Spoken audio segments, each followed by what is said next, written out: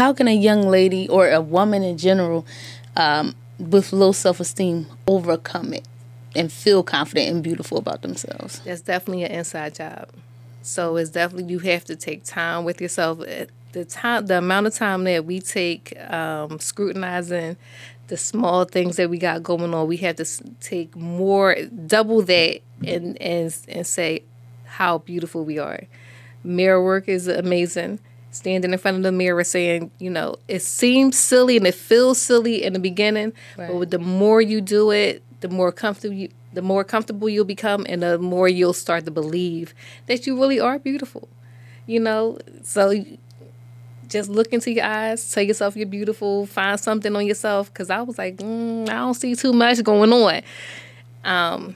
But as I was practicing for the pageant, I had to, oh, I do see your eyes are really beautiful, girl. You look good.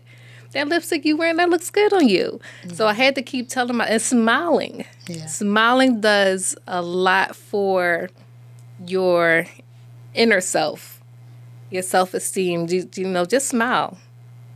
People smile back at you, and then that makes you smile more. So, and the way you walk, sometimes the way you walk, you got to stand up straight and walk with intention, like where you're going.